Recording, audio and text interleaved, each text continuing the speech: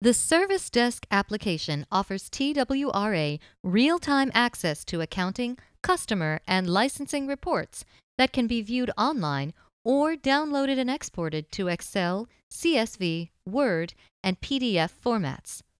The reports you have access to will vary based on your user role. To access reports, click the Reports button on the Service Desk main menu once you are logged in. To run a report, locate the report you wish to run and click the report name.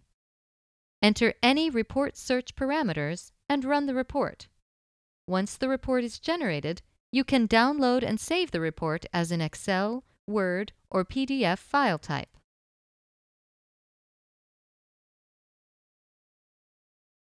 Report highlights include access to real-time customer license and sales data, generally accepted accounting principles for financial and accounting reports, and offer TWRA access to a variety of information related to transactions, customers, and agents.